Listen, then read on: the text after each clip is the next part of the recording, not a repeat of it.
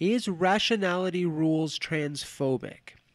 So, if you've been paying attention at all to what's been going on with him, not too long ago he was on the Atheist Experience podcast show, which is hosted by the Atheist Community of Austin.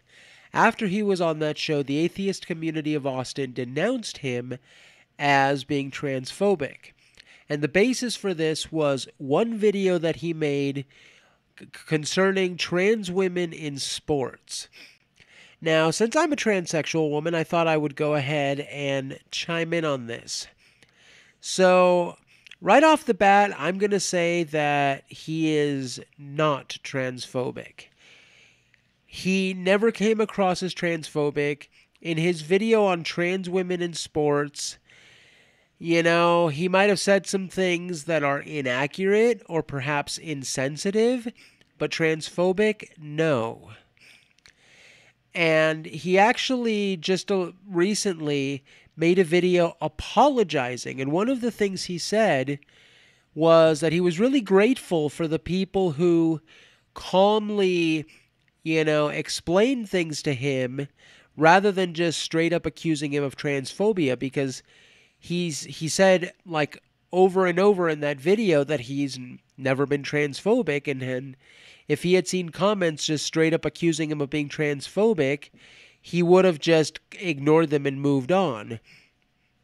So I think it's important to just not automatically just jump to conclusions, because I understand that this whole thing is, the whole issue of trans women in sports is a sensitive issue, and anyone who is skeptical of trans women in sports, or, raising some concerns about trans women in sports, I can see why people would go, oh, that person must be transphobic if they have a problem with trans women in sports.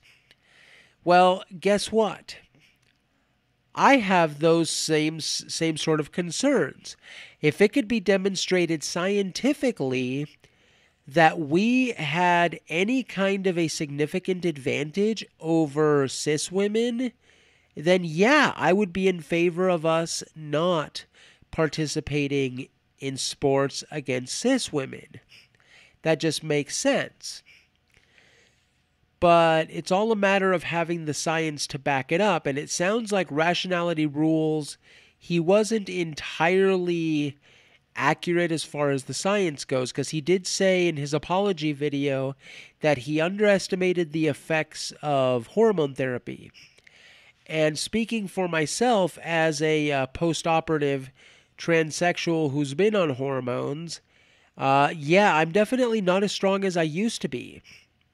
And I've noticed this, like lifting weights at the gym.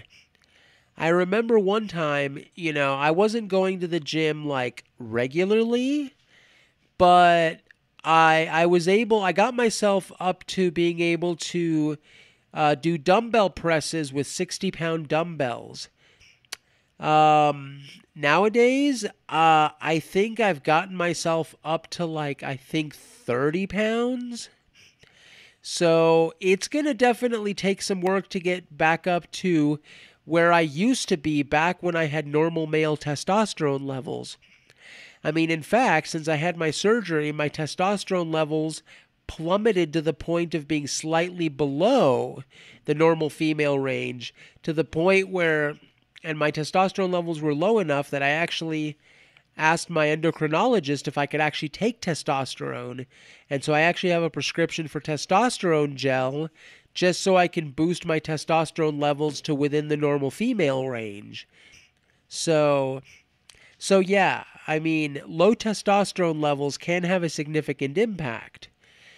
Now, I don't know about what impact, having gone through a male puberty is going to have. And again, if it could be demonstrated scientifically that we have a significant advantage over other folks, then yeah, we shouldn't be allowed to compete with cis women. That's just ridiculous. Funny thing though, all this anti-trans people in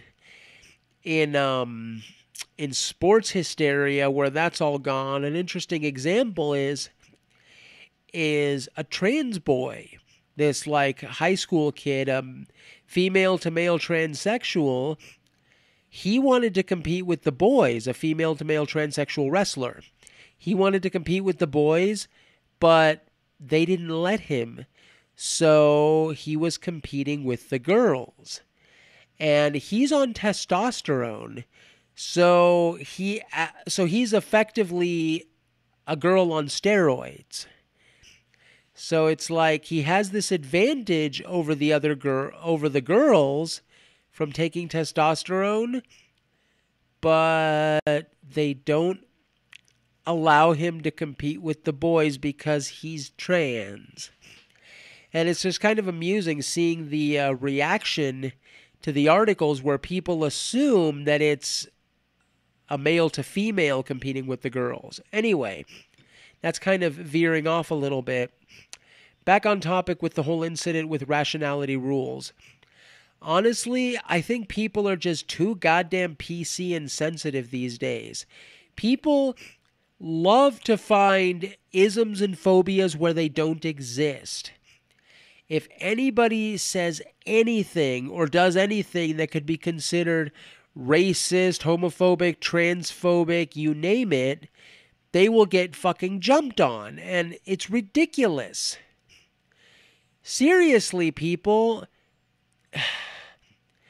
And that's kind of how these like progressive narratives, these progressive things work, is you can't be pushing the narrative of oppression if it's not there. So people are constantly on the lookout for any kind of, oppression, discrimination, etc. And it's just absolutely ridiculous. Like I was watching a clip from the show The Atheist Experience where Tracy was talking about the Book of Revelations, and she said that it was crazy. And then she apologized for using an ableist slur. Well, speaking as a crazy person, I don't have a problem with people using that term if they're talking about something as nutty as the Book of Revelations. And yes, the book is pretty fucking nutty and crazy and whatever other term you want to use. So let's stop being so goddamn sensitive, okay? Calling the Book of Revelations crazy is not ableist, okay? And having concerns about trans women in sports is not transphobic, okay?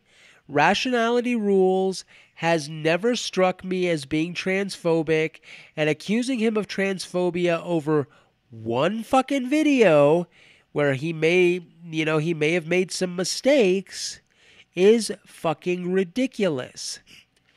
Ugh.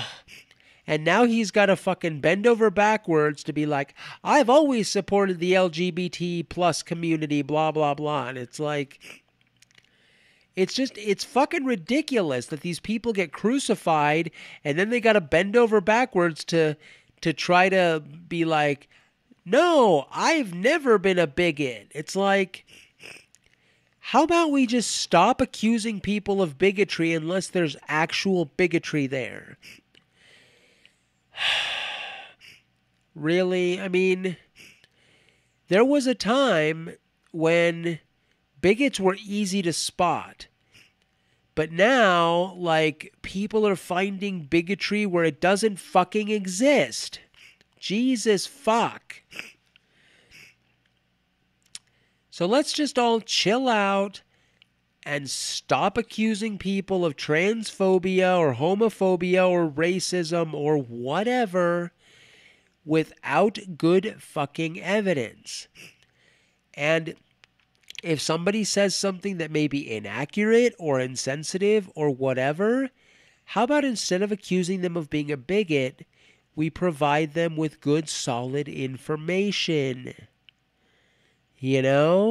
Like, let's provide good information and rational arguments and not just jump to immediately crucifying the person, because honestly, like, if I say something and then you just jump and accuse me of being a bigot when I'm not, well, I'm not likely to learn from whatever you have to say, because I'm just likely going to tune your ass out. Like, if you accuse me of being, racist or homophobic or transphobic or anti Semitic or whatever, I'm just going to fucking tune your ass out, whatever you want to accuse me of. I mean, so how about instead of just accusing people of stuff, let's just offer polite discussion, okay? So I think I've been rambling for a little too long. I was going to make this a short video, but it's turning out to be about 10 minutes long. So I am going to end this one. And just to reiterate, no, Rationality Rules has never struck me as being transphobic. He made one fucking video on the subject of trans people in sports, and that's it. Now he is going to make some more videos on the subject where he's going to talk about how his views have changed and all this stuff, and I look forward to seeing them because I might learn something about trans women in sports by watching these videos. So I encourage you to watch those videos, and I will see you all on the next one.